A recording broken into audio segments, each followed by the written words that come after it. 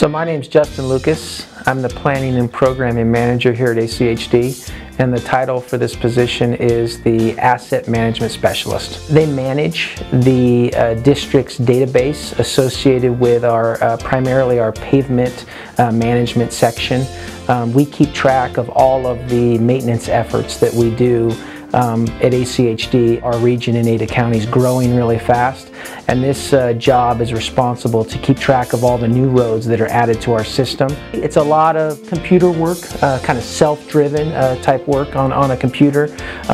Also, you have an opportunity to spend some time in the field though, which is nice, going out, looking at the condition of our roadways, making some judgments about what kind of projects we need to do. So it really has both elements. You need someone who's passionate about what they're doing, who cares about kind of the overall mission of ACHD, and this job supports that.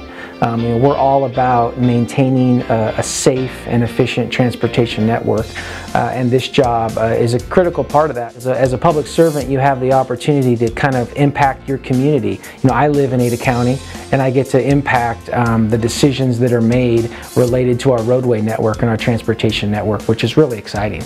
And this job would have that same opportunity.